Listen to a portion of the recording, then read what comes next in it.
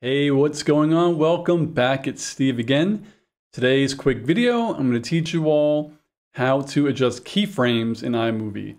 Keyframes are basically adding points to the audio sections of your clips where you can adjust the volume in certain spots. So if there's a point in your video you want it to mute and then another point where you want the audio to jump back up, you set keyframes and then you just raise it gradually. And it's easier to show you than to actually explain it. So let's get to iMovie and I'll show you right now. So let's get over there.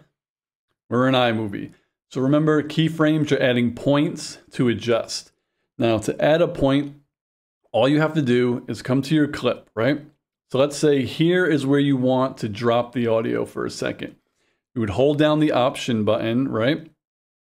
And then you'll see that little crosshair, and all you do is click your mouse. Now you have a keyframe point, but you need more than two for this to work. So say this is where you want to drop it, and say this is where you want to pick it back up. So you hold down the option button, you add another keyframe. Then in between these two markers, you'll want to add one more keyframe. So we could add it anywhere we want. Say we'll put it right here. Hold down option, hit the mouse button, and now we have 3 keyframes. Now, when you drag this keyframe down, you could see I could mute the volume at this point. So the volume will be going down, down, down, down, down. It'll be at 0 at this keyframe, and then it'll gradually keep going back up until you hit this keyframe.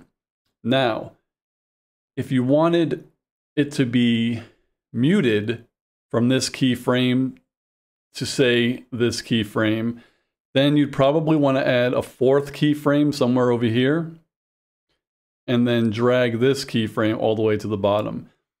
So now you have your first keyframe. This is where the audio is going to gradually decrease. From this keyframe to this keyframe, there's going to be no volume at all. And then from the 3rd keyframe to the 4th keyframe is where the volume is going to start going back up to normal. And that's pretty much all there is to it. It's just holding down option and clicking in the bar, the audio bar, where you want a keyframe.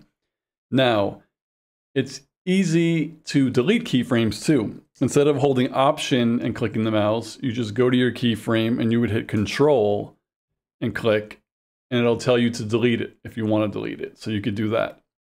What else can you do? You could go between keyframes and drag up and down once you have it set. You could also move left to right.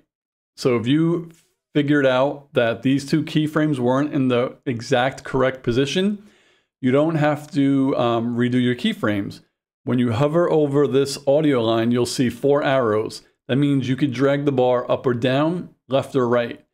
So once you choose, then that's all you could do until you click the mouse again. So if I choose to go up and down here, notice the right and left arrows went away, so I can't do anything right or left. But if I hover over and I go right or left, then I could shift the keyframe. So I'm like, oh man, I need to shift it a little bit to the left. Just hold down the mouse and drag it to the left, and you see your keyframe points 2 and 3 start to shift.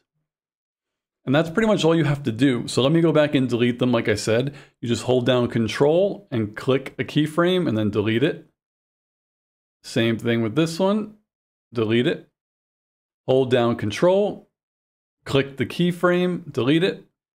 And one last time, hold down control, click the keyframe, and delete it. And that is how you use keyframes in your iMovie video clips to adjust the audio.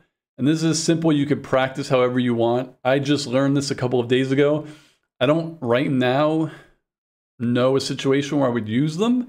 I would think maybe if you had like a recording of something in the background and somebody talking, and you wanted to adjust the background noise down while you bring maybe the voiceover up, you would use a keyframe most likely. But it's really easy, as you could see here. And that's about it. If you have any questions about how to use a keyframe, let me know in the comments below. As always, keep liking and subscribing and hitting that notification bell. But most importantly, keep asking me your questions. I really, really enjoy answering them, and I prefer to answer them in video form. So I hope you all have a great day. Peace, guys.